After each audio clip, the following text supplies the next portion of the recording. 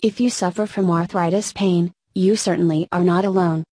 You may feel arthritis in your knees, hips, hands or other joints throughout your body.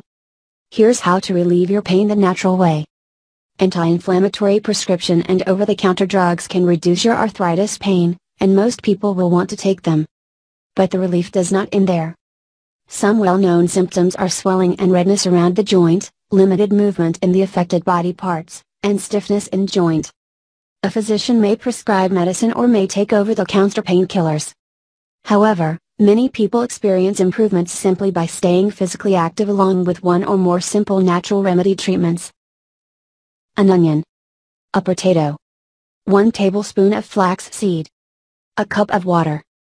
Soak the flax seeds in a cup of boiling water. Leave for 15 minutes. Cut the onions and potatoes into small pieces and mix in the mixture, water and flax seeds. Leave to stand for 10 minutes. Keep the mixture in the refrigerator. If you find problems with your fingers or ankles, then you can wear socks that have been dipped in this natural remedy. Wear socks all night.